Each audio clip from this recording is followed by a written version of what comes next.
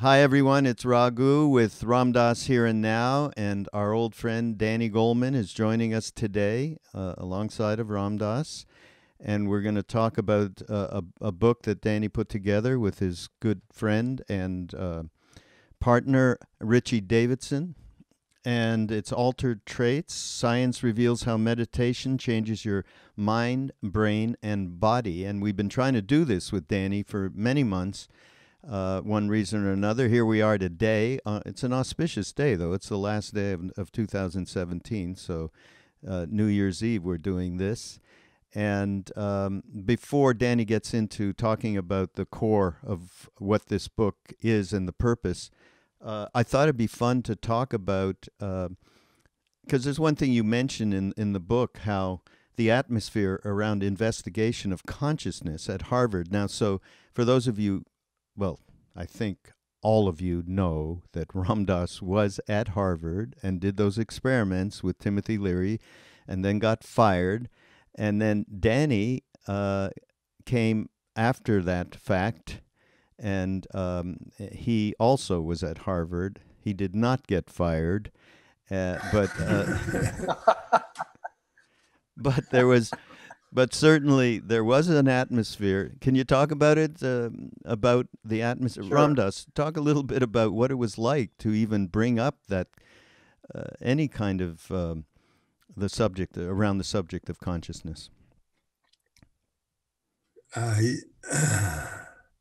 Well,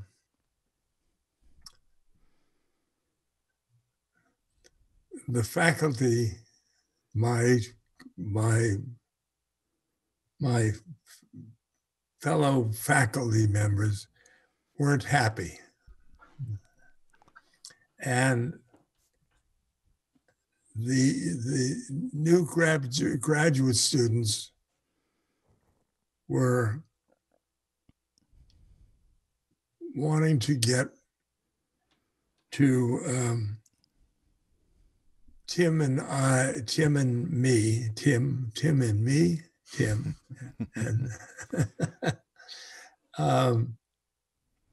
we wanted to get on our psychedelic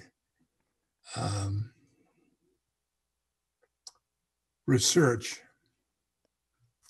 and they didn't like that because we were pulling their graduate students. And it was a behaviorist science, and we wanted to do introspective stuff. Not a lot of consciousness in Harvard. Period, huh?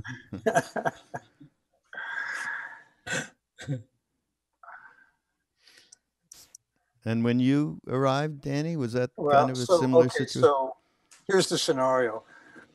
Ram Dass, then Richard Alpert, and Tim Leary had actually been in the very department I enrolled in 5 years later. They had traumatized the faculty there by making them the focus of one of the biggest scandals at Harvard as far as they were concerned. And they were behaviorists. It was a department that had B.F. Skinner. He was like Mr. Pigeon. You know, you could only study what you could see. And Ram Dass and Leary were doing something very subversive, which was studying consciousness. So I actually was lucky enough to meet Ram Dass. The first year I was there, he had just come back from India as Ram Dass, not Richard Alpert, and it was really by accident. I see it as divine intervention myself, but I met him the Christmas break, and then ended up going to a summer camp he ran at his father's farm up in New Hampshire with. That's where I met Krishna Das and a number of other people who became Nimkroli Baba, Satsang. I was lucky enough to get a pre-doctoral traveling fellowship from Harvard. to go to India. And once I was there, I met Maharaj-ji. I met people like Kunu Lama, who we can talk about in a bit. I met people who embodied a completely different kind of consciousness, and one that really had to do with the positive potential of being human, not the negative parts, which is what I was studying in clinical psychology. It was, what's wrong with this person was what we were studying, rather than what could be right. Yeah, right. And anyway, when I came back, I wanted to study this, and I felt meditation was really the key. And I said, I want to do my dissertation on meditation. And they kind of recoiled for the most part. I think, Ram Dass, this was maybe thanks to you. I don't know exactly, but there was only one faculty member, David McClelland, who was a dear friend too. And Ram Dass, you had been the godfather to his two twin sons. He had hired you to Harvard. You'd been with him at Wesleyan, as I recall. And anyway, David was a meditator. His wife, Mary, was a Quaker. She was practically a saint herself. And so I was able to go ahead and do it with him kind of covering for me. In fact, he covered for me on my traveling fellowship. But it was hard. And the faculty there said, this is a career-ending move as far as they were concerned. I remember, Ram Dass, when I first met you, I was up at your father's farm and you were going through your mail and you had something from the American Psychological Association asking if you wanted to renew your membership. And you very pointedly asked me, should I do this or not? I'm sure you didn't do it. But, I stayed in the profession and I, got my doctorate. And Richie Davidson, who did the book with me, was a fellow graduate student. He used to go to Ram Dass's lectures and his classes in Cambridge. He was very influenced by Ram Dass too. He became a neuroscientist. And when we did our dissertations at Harvard, there were like 3 articles that we could cite. Today, there are more than 6,000. And the book Altered Traits weeds through those 6,000, get to like 1% that are tip top, irrefutable in A-level journals, and it's a very good story it tells. Maybe now's a good time just to say a little bit about the purpose and the core of the book, just in a general way, so everybody understands what we're talking about. Well, the book Altered Traits looks at all of the scientific research on meditation and shows that there's a very strong effect. Starting from the beginning, people get better in their attention and their stress recovery. And this, by the way, is a non-spiritual book. It just is the scientific look at all of this. The more you, oy vey, Ram Dass is saying. Yeah.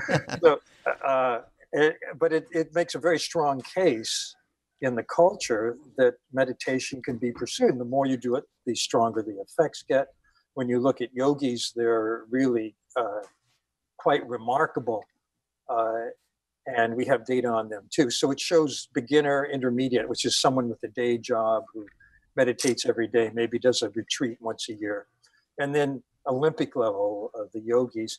And it was really inspired by Maharaj-ji, Neem Karoli Baba, who I was blessed enough to have a chance to be with in India. Raghu, you were there. Ram Dass, of course, was there. And he was unlike anyone I'd ever met in my life.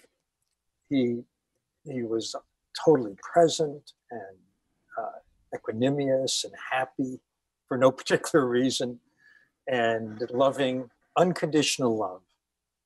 Ram Dass, I so appreciate your mantra, I am loving awareness.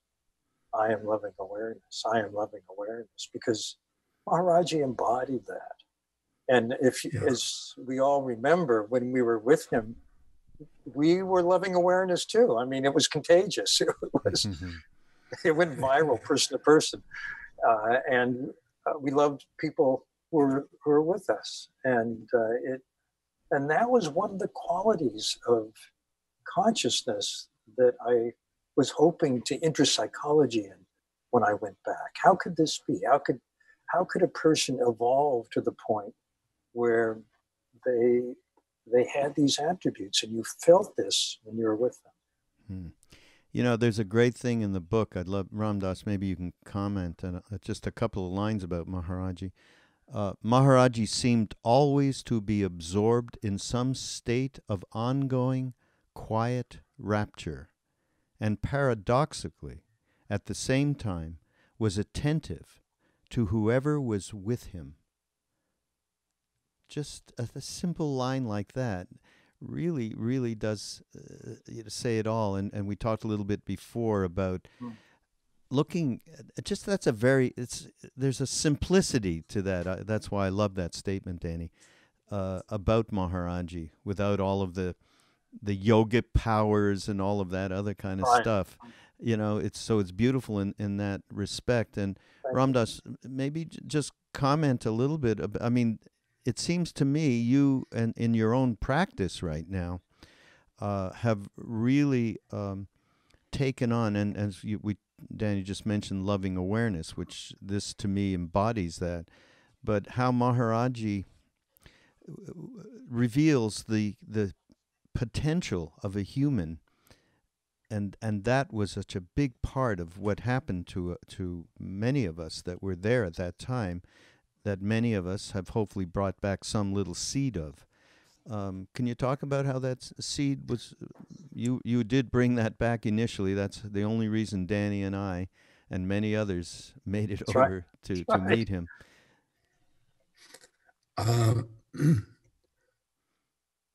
He demonstrated that we have consciousness on many planes of, and in fact, my sadhana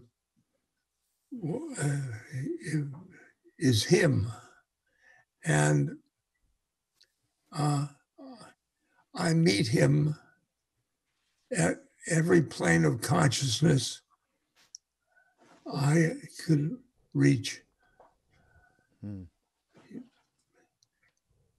He was like this, or like this.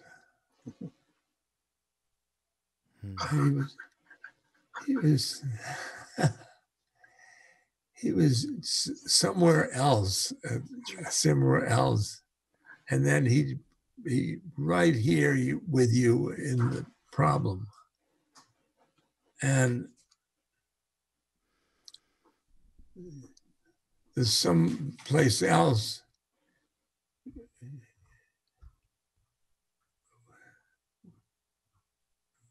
showered this plane, so that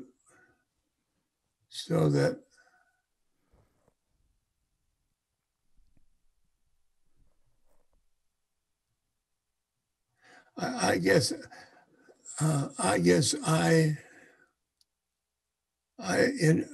I've felt introduced from what he read my mind. So that's the Siddhi. And then I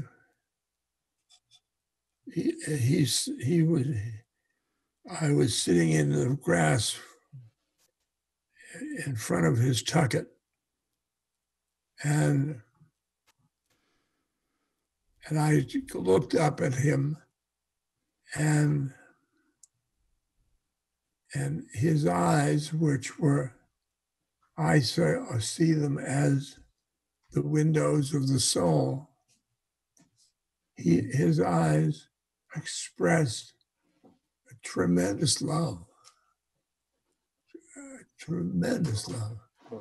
I had never been loved by anyone in my whole life, because I had conditional love. I earned my love by I was a good boy or a good student, and I was a good something, good lover.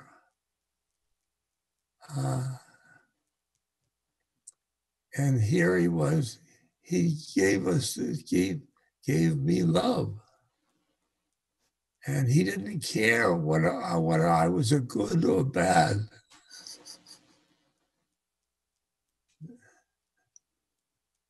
Boy, yum, yum, yum, yum, yum. One of the other interesting things that you've brought up, obviously it's a major factor for you and for Richie, was encountering Vipassana meditation. And we all, Maharaj-ji, without saying a word, somehow, all of us had that formal training back in the day, and many of us have kept up with it.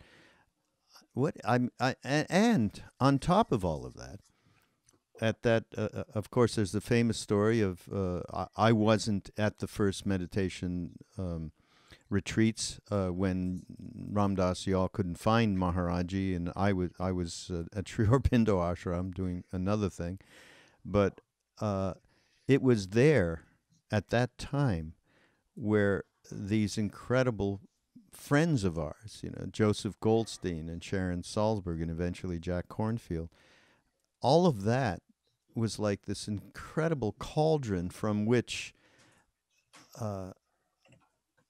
is like today, where we do these retreats, Ram Dass and Krishnadas and all of us in Maui with these people that came from that moment. So there's a lot of power to that meditative practice. What do you think, Danny, about how important that was and what it really represented for us going forward and bringing it back to the U.S.? Right. Well, so we all had darshan of Maharaj-ji and were blown away, as Ram Dass eloquently put it. But the question was, how did he get there? And we know he did years of sadhana, and supposedly he meditated 5 years in a lake, or he did, many stories about that. But he had done practice. And so what was a practice we could do? Well, Krishnadas and I accidentally ended up in Bodh Gaya. And it just happened to be a couple of weeks before Goenkaji was invited by his friend Manindra, who was a Bengali Buddhist who lived in Bodh Gaya, to come and give a retreat. And so we immersed ourselves in that practice, which is a wonderful practice. And as you say, that led to the mindfulness movement in America today, which is a spin-off of the insight meditation that Joseph and Sharon and Jack and others brought to America at that time. And somehow it intermingled with the Maharaj-ji satsang. So many members of the satsang came to Bodh Gaya or did insight meditation or some form of that. And then I found out years later that Maharaj-ji had taken care of a Tibetan Lama, put him on retreat in 1959, before he met any Westerners. Took care of him for 2 years. He kept him with them, and they were very close. Maharaj-ji, I don't think he made the distinctions. He used to say sabek, it's all the same. As they say these days, the very best meditation is the one you'll do. It doesn't matter what it is, just do it. And I think that's what he was saying. Find your path. If you're Christian, stay Christian. He never said become Hindu. He never said become a bhakti. He never said, you must do this or that. What he said was you should follow a path, whatever path that might be. And a lot of us ended up, as you said, following Buddhist paths. And as it turns out in the book Altered Traits, most of the research is on one or another form of Buddhist meditation, mindfulness for beginners, insight or Zen for long term, and then the Tibetan yogis. I think that's just a happenstance. There's so many kinds of meditation. There's devotion. There's guru yoga. There's zikr in the Sufis. There's, it's endless.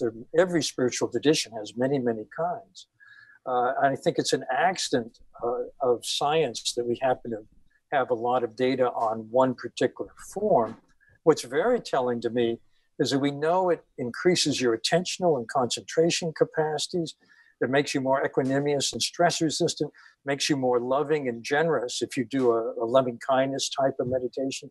The one thing that is not studied much in the West is selflessness, which is really ironic because every spiritual tradition tells you that becoming less attached, less tuned into yourself, less self-grasping is the core of the spiritual path.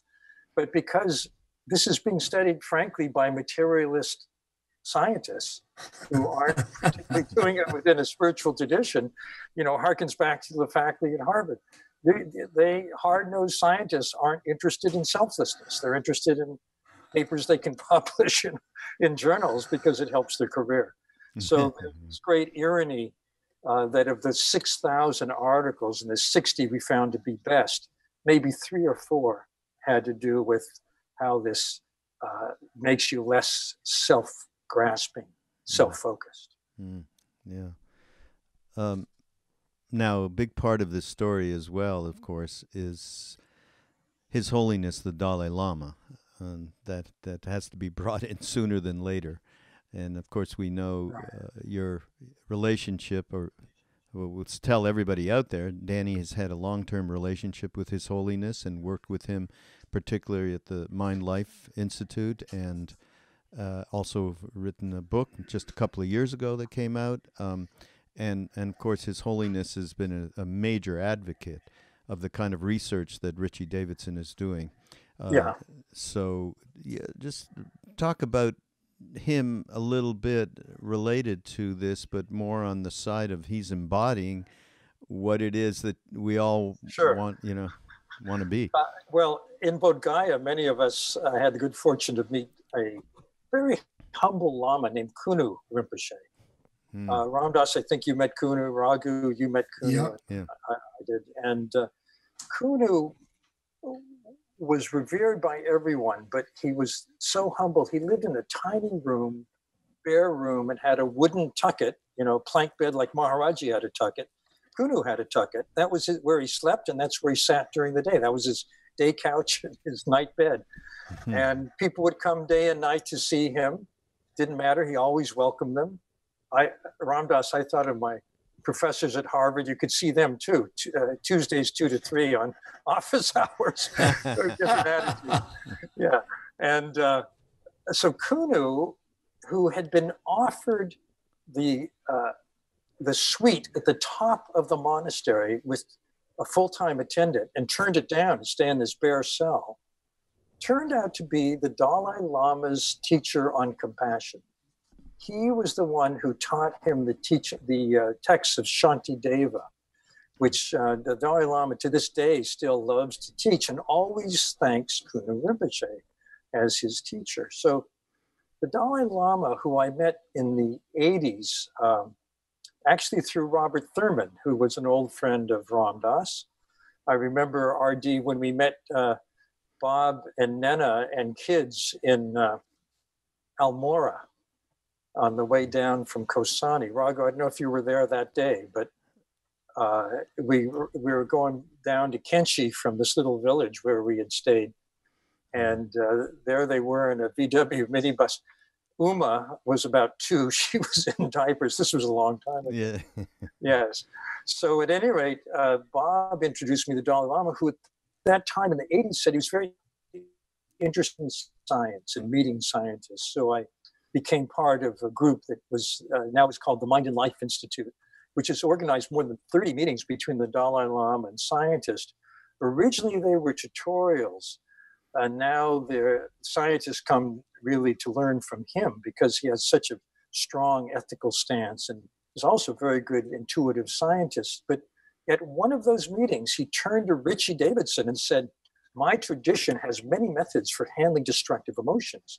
I encourage you to take them out of the spiritual context, bring them to the lab, study them rigorously, and if they're of value to people, spread them as widely as you can." That, I think, is why there are now so many studies of meditation. and even though it's in a secular lens, I think it's okay because it's beneficial. It helps people. You know, meditation is good as medication for depression and anxiety. Meditation helps people be more equanimous, more loving. Why not spread it? Why? It doesn't have to be in a spiritual context. I look at the book Altered Traits. It's essentially 60 reasons to meditate. And if you're a beginner, you know, here's 30. If you're intermediate, here's another 30 for why to keep doing it. And this is where it will get you to if you look at the yogis. So it essentially is in the service of the Dalai Lama's call to spread meditation practice as widely as you can. And the way I see it is if you do it just for, reasons of you want to feel better, that's okay. Or it's relieving suffering, your own. If it's making you more loving, then it's spreading well-being. And if it leads you to a spiritual path, all the better. Well, there may be one thing that's not in out of the 60 reasons to meditate. I think, Ram Dass, I'm going to prompt you for one reason that perhaps is not in the book. I didn't come across it, but you never know.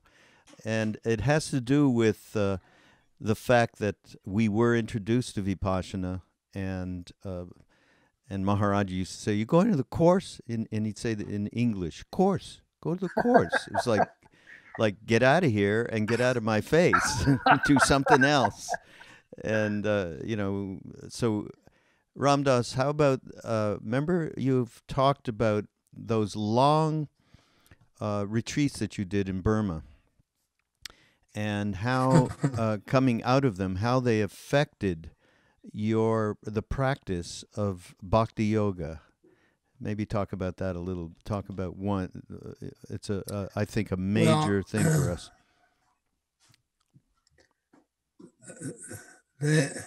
Those practices in Burma, I got my concentration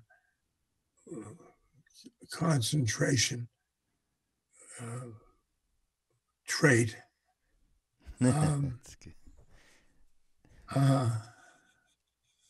with sharp. Because I concentrated on my breath. And I get back to Maharaj-ji, and then I noticed that I concentrated on him, and I was my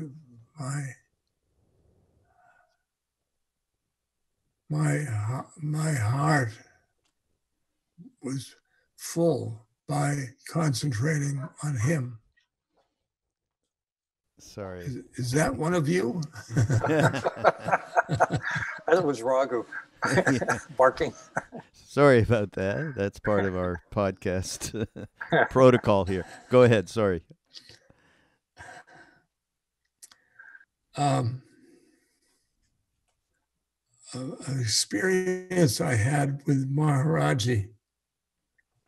One summer, I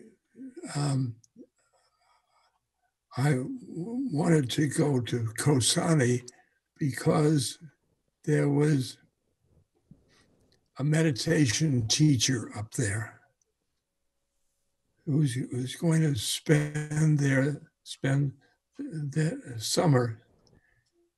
Danny mentioned Menindra, and I made a pact with Menindra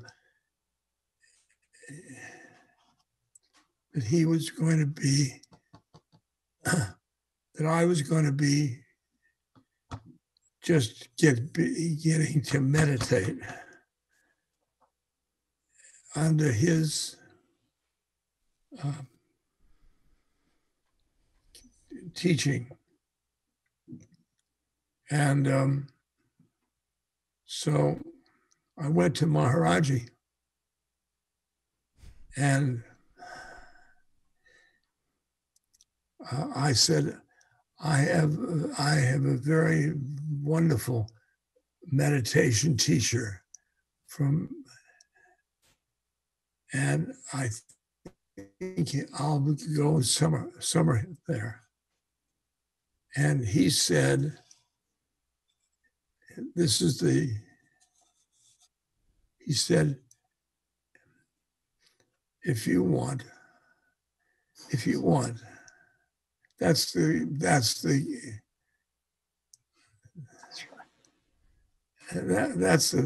worst thing. Kiss of death, right? Kiss of death. Yeah. And I went, well, I want.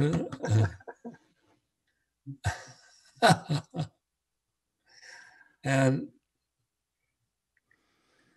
that was the way he was trying to get me to be a bhakti yogi. He was going to, that summer, he was going to train me. And he just wanted, then he said, didn't you meditate in Burma, or did you, United States? I said, yeah.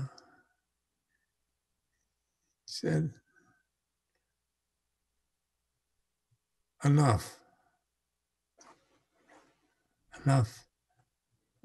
meditation. Danny, what do you think about that? Well, also, you didn't mention Munindra, who you were going to Kosani to study meditation with, did not show up. No, that's right, not. And Maharaj-ji may have known he wasn't going to come. So he saw the whole folly of the thing. Yeah, and let me add, too, another thing you forgot. You were going up there. It was actually going to be you. Well, first it was you and Danny and Krishnadas and Ramesh, and then he sent me. He said, okay, you go too. So it was me and Balaram Das ended up there, too. We had just shown up. So it was going to be okay with you. And at that point, you had just heard Munindra was not coming. And then the reality is, never mind the fact of, I mean, you became the de facto meditation teacher, okay? The last thing in the world you wanted to do was to, handle all these young Western hippies who were like wildly, Krishnadas and Danny had been at the course, so Ramesh. But it ended up, Maharaj-ji sent about 30 people. He kept sending them, go meditate with Ram Dass in Kosani. And after each person that came, that put your blood pressure a little bit higher every day. You were having to deal with that. But you know what? I'll say something, because I had not been at the course. I went to the course later. This is a reality. When we stayed, Danny was staying in his own, you got your own little house there on the hill, but we were in that house on top of the hill. You had to go down 300 yards to pull up all this water because they had no water. And there was a little cow shed that we had as our meditation hut that supposedly Harikan Baba had meditated in, at the earlier part of that century. So me, I'm brand new, and Ram Dass is my meditation teacher. He taught me the basic Anapana practice and a little bit of Vipassana practice, scanning and all. And within 3 days, I had the first absolutely real. I had been doing TM or something when I was in America. Nothing happened. And for the first time, I had an absolutely somewhat of a transcendent experience in the first few days of meditating in that hut with you. Okay, so that just proves there was something going on aside from Maharaj-ji busting your ass that whole time up in Kosani. It really was. You're right. You're right. Which is a lot of what Maharaj-ji did. I was, didn't we were at the top of the mountain, Yeah. and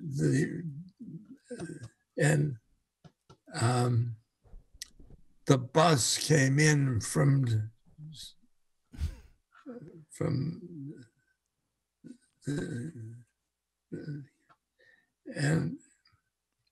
and you could look down, and Westerners. I said to all of you, let's not tell them we're here. Yeah. That didn't work. And didn't work. And we got to the Gandhi ashram. Yeah. And we had a wonderful summer. Yeah. And we can't, there hasn't been a book written about what happened then, and we probably can't talk about it just yet, if you remember. Oh, boy. Well, getting back to the book a little bit, I think that there's one essential point that we need to talk about, because it's a byword today, of course, and that's mindfulness. And so, Danny, you do talk about mindfulness related to some of the experiments that are being done and so on, and differentiating it, I think, is an important point. So maybe you can talk about that a little bit. Yeah, so it turns out that mindfulness, the term mindfulness, is translated many, many different ways, but in America now, today, it's taken on a particular meaning. Some people think mindfulness is meditation, that all kinds of meditation are mindful. That's just not true. And the mindfulness definition that's taken hold most strongly is one from our friend John Kabat-Zinn, where mindfulness is just simply noting what's going on in the moment without judging and without following your thoughts, and just staying present.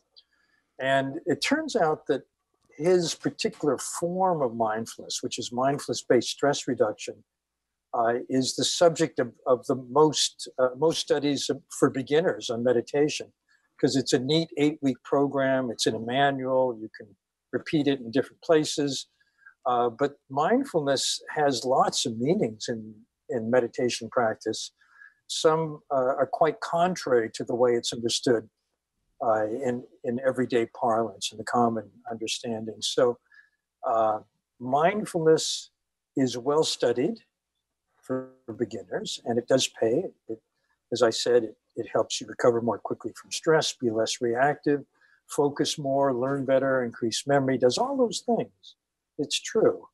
But as you proceed in the very practice of Vipassana insight meditation, the one we're studying in Bodh Gaya, the mindfulness that you learn at the beginning becomes just one tool of the mind in kind of creating a platform in consciousness to see what's going on. And that, as I said, is just one of many, many different varieties of meditation. So when you get to another level, Ram Dass and I had, when I last visited in Maui, had a really amazing conversation about the parallels between the practice of I am loving awareness and what I've been doing with Tibetan teachers, where the I in the Tibetan frame would be empty essence, which means you don't identify with the small I, the I, me, mine I, but you let go of that. You have a different flavor of I. And then the awareness, which is just the knowing capacity of mind. And then the loving part, which is compassion, that actually the Tibetan practice is designed to cultivate those three things, and those three qualities kind of intermingled. And the yogis that have been studied that I talk about in the book, these are yogis that were flown over from Nepal or India one by one to Richie's Brain Lab.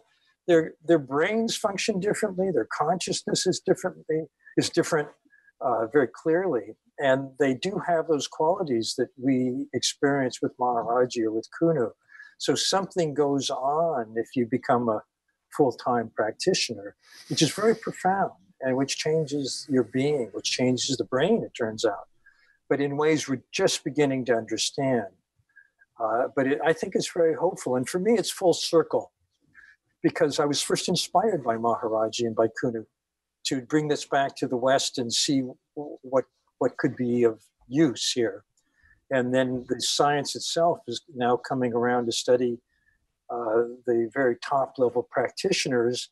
And it's showing that there is something going on in consciousness and in the brain, and probably beyond the brain, we don't know, that has to do with those qualities that we all experienced when we were in India. By the way,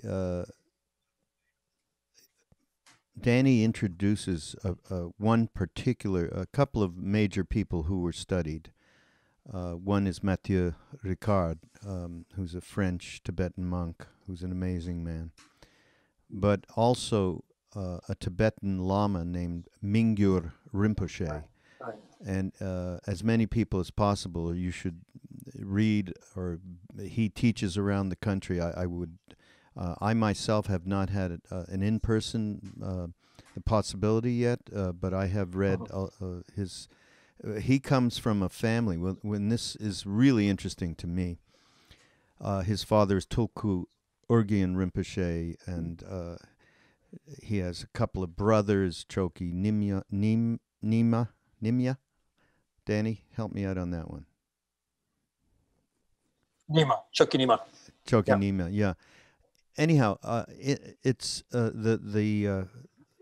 astounding that this family had these amazing people who their meditation capabilities and their practice is just extraordinary. But what's so, to me, hit me so directly as a bullseye, Danny and Richie describe in the book when Mingyur Rinpoche came over, and they did, they put on all of the apparatus so that they could measure him and they would say, okay, so go into a compassion meditation. And of course, and we're not talking about he had to go in and first get concentrated and then, move from there into a greater awareness. Nothing. Bang. He was right there. That's amazing. Start with that. That's right. And then how the readings just went completely off the charts right away. The explosive nature of his compassion.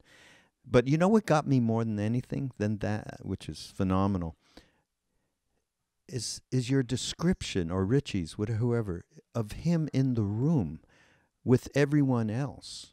Kindness, caring with everybody. And some of it, going into what, MRI thing, whatever it was, it took a while to set up, he could easily have gotten irritable and so on. And this being a true measure of what meditation can bring is probably more essential in this book for me than anything else, and certainly the compassion quotient. Well, Mathieu Ricard, who has a PhD from the MIT of France, but then became a monk and meditated for all his life. He's the one who made it possible. He invited these people. Mingyur, who some of us were fortunate enough to study with, his brothers Choki Nima and Sokni Rinpoche are fantastic teachers, but he was, of all the people in the study, and in the Olympic level, which was 12,000 to 62,000 lifetime hours, he was the 62,000. All of them were able to go immediately into whatever it was: compassion, visualization, concentration, open present. They do it immediately. It wasn't like you or me, we settled ourselves down to meditate. Maybe our mind wanders. Nothing like that. As you said, they're right there. And then their brains were very different. As you mentioned, they showed some things that had never been seen by science before.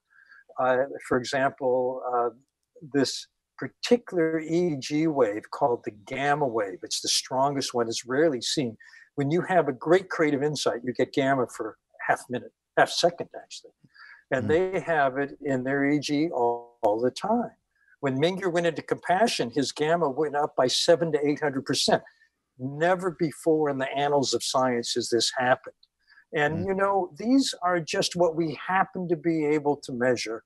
I don't think it all reduces to gamma at all. I think that's just a tiny peek into the qualities of consciousness. I mean, we have no idea what Maharaj-ji's brain was like. We know what his being was like. And as you say, these people were like that. They were very kind. They're very thoughtful. When Matthew was in the fMRI for about 3.5 hours the first time, usually people go in for 15 minutes to a half hour, and some people are frightened to go in at all because it's a human cigar tube with a giant, noisy, clanky magnet going around you.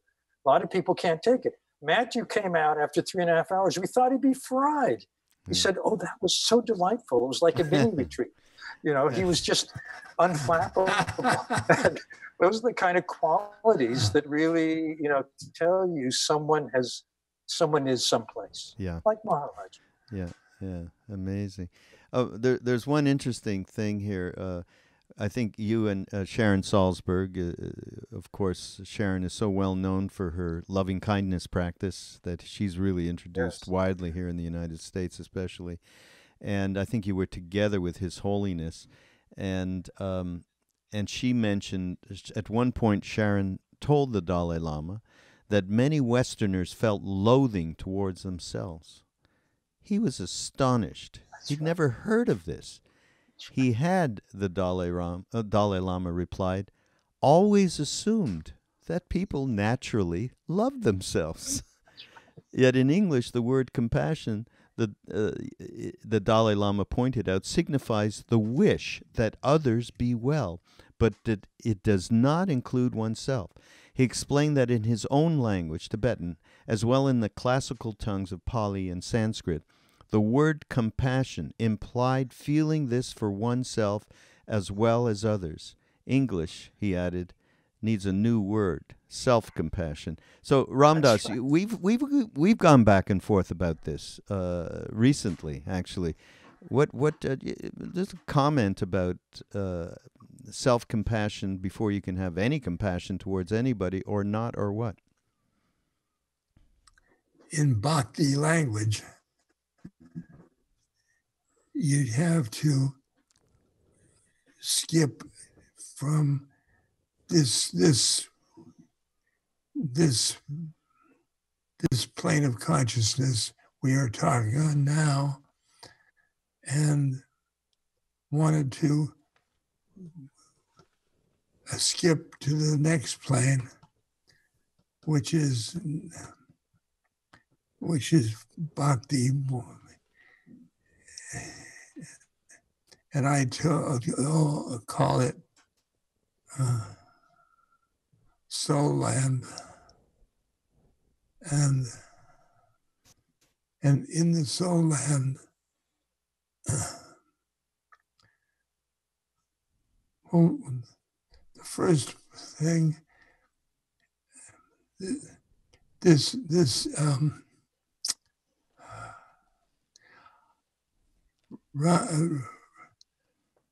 Maharaj-ji instructed me. This is the only instruction he gave to me. He said, Ram Dass, love everybody. I said, Maharaj-ji, I can't do that. I was just identifying with my judge. And he said, Ram Dass, I'm telling you, love everybody and tell the truth. And that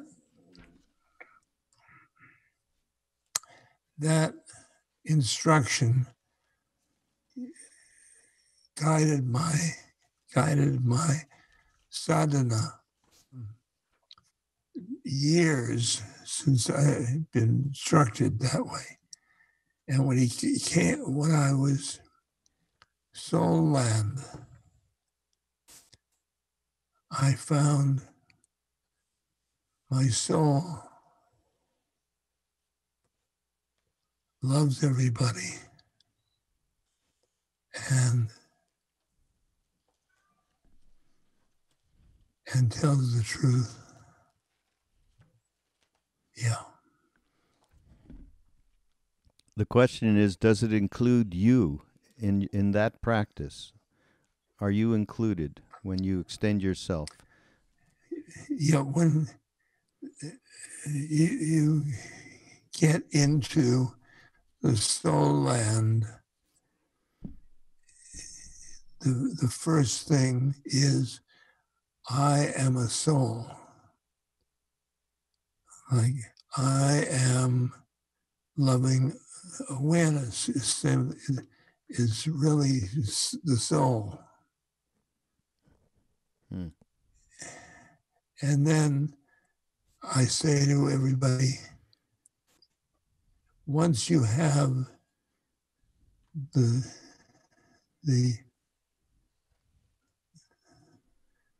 identify with that trait,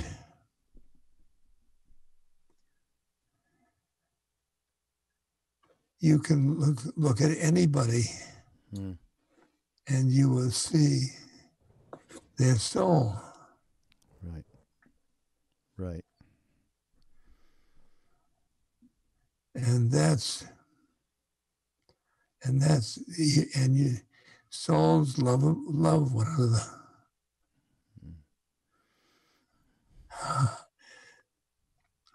Danny, this is not Buddhism. But it's true. It's truth. Well, I beg to differ too. I mean, when we're talking about the practice of meditation, and Danny mentions this and Richie throughout the book, that none of this, it has to come with, as we talked about before, someone like Mathieu Ricard that they did so many experiments with, and Mingyur Rinpoche. It's not that they could do these things and show, wonderful scientific results. Ultimately, it's because they were kind and caring people. That is the essence of, I think, what you're getting across with this book. Yeah, and I think that it actually is Buddhism. I mean, Buddhism emphasizes loving and compassion, but I think it's every religion. Judaism, Christianity, Hinduism. Yeah. I think every great major religion has that as part of its core message. Yeah, absolutely. I think there's one thing. Yeah, we're getting close to our allotted time here, but there's one thing, Danny, in this book that you do need to elucidate a little bit, and it's one of the 60 results potentially of meditation. And here's a little quote. As a Sufi teacher put it, when occupied with self, you are separated from God. The way to God is but one step, the step out of yourself. And then you write, such a step out of the self, technically speaking, suggests weakening activation of the default circuitry that binds together, this is great, the mosaic of memories, thoughts, impulses, and other semi-independent mental processes into the cohesive sense of me and mine. The stuff of our lives becomes less sticky as we shift into a less attached relationship towards all that. And I would say, when people ask me, you've done decades of work on yourself supposedly, what would you say your outcome is now? Or what can you say? And I would say exactly this. The stuff of my life has become less sticky, period. I mean, I think that is an extraordinarily important statement around practice of meditation or Well, yes, I think it offers us all a measuring stick. I mean, Ram Dass has been saying for decades, be less attached. And the stickiness is another way of talking about that. If you're attached, it's sticky. And if you're not, it's not. And the question is, are you finding you're less stuck or more stuck as time goes on? And that's a good measure of the traits that come as a result of practice, whatever that practice may be. Yeah, exactly. And there is another one. There's some nice quotes here, and this in the book, and there's one here from Francis de Sales, Frances de Sales, a 16th century Catholic saint. So I like when we're bringing in stuff that's not necessarily directly Buddhist, to say the least. If the heart wanders or is distracted, bring it back to the point quite gently. And if you did nothing during the whole of your hour but bring your heart back, though it went away every time, your hour would be very well employed. I think that's a great great advice for meditators. I mean, and Ram Dass, this is something, every retreat we have, every session that you do, you bring that exact point back around loving awareness, right? Yeah. Yeah. There's another just you sort of to me the big important point you make in the book is that these beings that inspired you, us, from the early days are treasures, you call them, and treasures that we need to care for and care for the environments by which these treasures could actually flourish. Well, when we were all in India in the 70s, I remember meeting young Indians who were eager to go to America to become engineers. And we were all there for the spiritual treasure of India. And I think one of the great unspoken trends of our time is toward materialism and away from a spiritual sensibility. And I feel that any culture or any context, any ashram, whatever it may be, that actually treasures, protects, nurtures, and promotes the spiritual path is a special jewel that we need more and more of in the world. And that I really hope that they will be protected, that they will be preserved, because I see that as maybe one of the great hopes going into the future. Absolutely. Absolutely. And I think this book, Altered Traits, the essence of the potential of human beings that we have met that actually have become what, of course, the biggest example of this is, and the most well-known, is His Holiness, the Dalai Lama, that whenever you're with him, and you don't have to be one-on-one, just even with 20,000 people at Madison Square Garden, you get kindness, you get compassion, you get it. That's right. That this points to it is possible by some measure. We don't. If you're not exactly like His Holiness, don't worry. But in this book, Altered Traits, there are definitely traits that can be re-imprinted through meditation, which I think is the essence of the book. So, well put. Thank you, Raghu. That's excellent summary. Thank you, Danny. Ram Dass, a last word from you about. Well, I remember when I first met Maharaj-ji, I found that he said to me, you won't talk about me. I'd rather you don't talk about me. And he said that, and yet in the West, I talked about him and talked about him and talked about him. It was like I had a jewel, and the West didn't have this jewel. And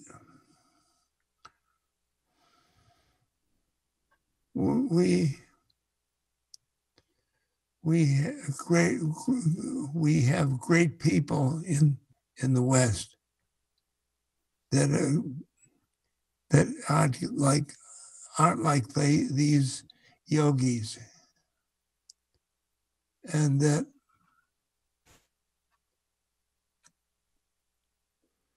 they're jewels. They're jewels. Yeah. Yeah. Well, thank you, Danny, for joining our Ram Dass Here and Now podcast on Be Here Now Network. Pleasure, Raghu. Thank you, RD. And everybody who's listening, you'll be able to go to BeHereNowNetwork.com, and you'll see the show notes, and you'll see the link so you can get Altered Traits in many different formats, I know. And Danny has some other wonderful books, not the least of which, of course, I think many of you know, Emotional Intelligence. I recommend that book. I don't know how many times. I get a lot of mail because of Love, Serve, Remember Foundation. So we'll have all of that there for you. And again, thank you, Ram Dass. Thanks for being here. Thank you, Danny. Wonderful. Namaste. Namaste. Namaste. Namaste. Namaste. This podcast is brought to you by the Love, Serve, Remember Foundation and ramdas.org. We appreciate you listening, and we appreciate all the support that you've given us. Please continue that support and donate at ramdas.org. We can then continue to share what Ram Dass has been sharing for all of these years. Thank you.